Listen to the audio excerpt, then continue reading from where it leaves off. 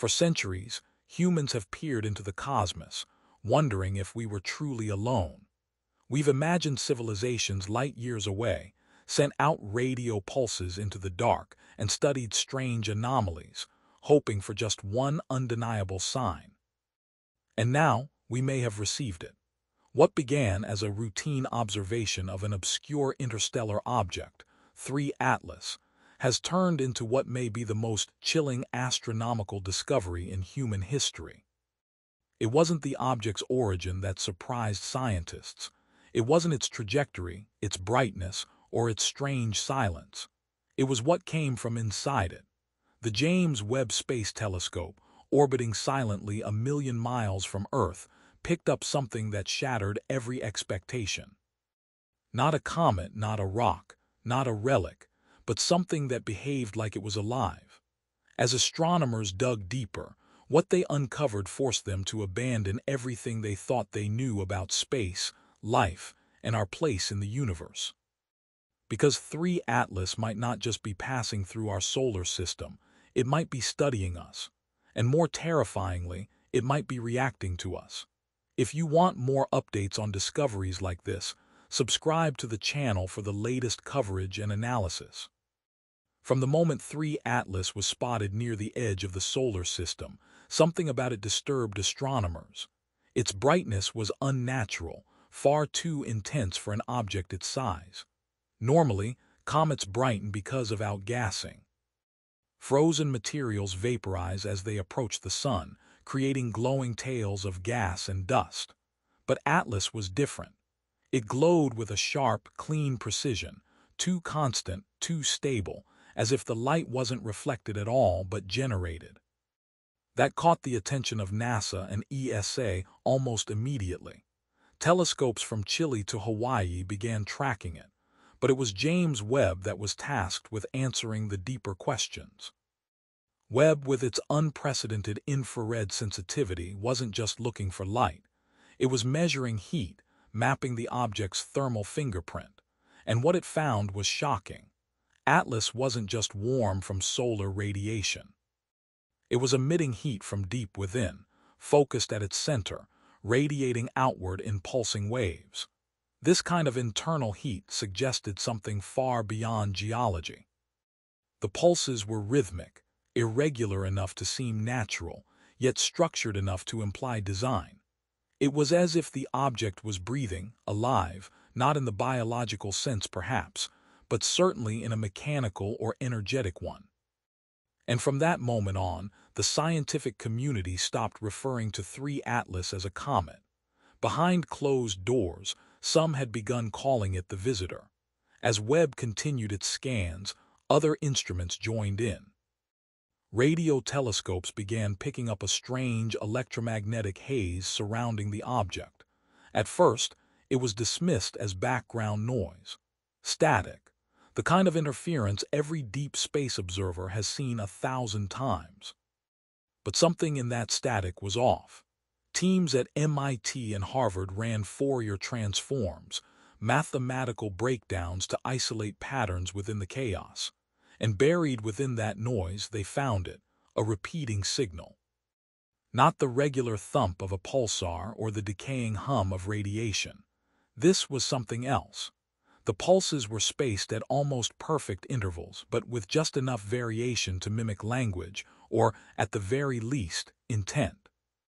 It was subtle, so subtle that it could have gone unnoticed. But the more they analyzed it, the clearer it became. This was not a random emission. It wasn't something Atlas was simply leaking into the void. It was broadcasting. And worse, it might have been listening. The narrow band it used matched frequencies close to our own communication and guidance systems. The signal changed slightly when solar wind increased or when observatories coordinated their efforts across the globe.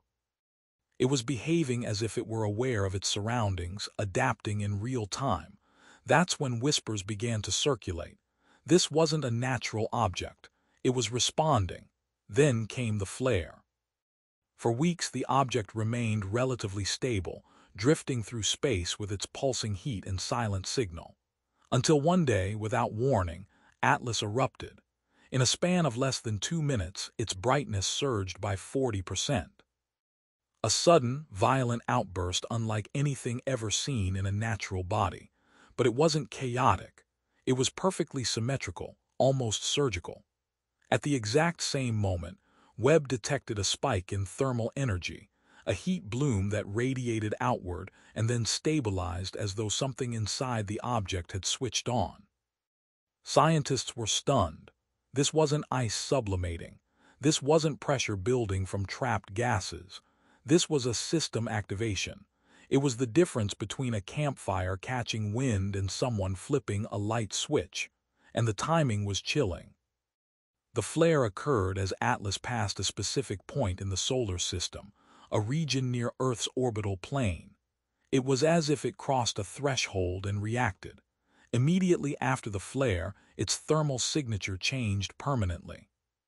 It wasn't the same object anymore. Something inside had awakened, and just days later astronomers noticed something else. Atlas had altered its course. Objects in space don't just change direction. Comets don't steer. They obey the laws of gravity, of radiation pressure, of momentum. But Atlas was now drifting off its predicted trajectory. Not wildly, but with measured precision. At first, it was just a slight drift, a few arcseconds here and there. But over the next few days, the deviation became undeniable. It was as if the object had corrected its path, and not just randomly. Its new course brought it closer to Earth's orbital neighborhood. Not a direct collision, nothing that would trigger planetary defense protocols, but close enough to be noticed, close enough to raise alarms.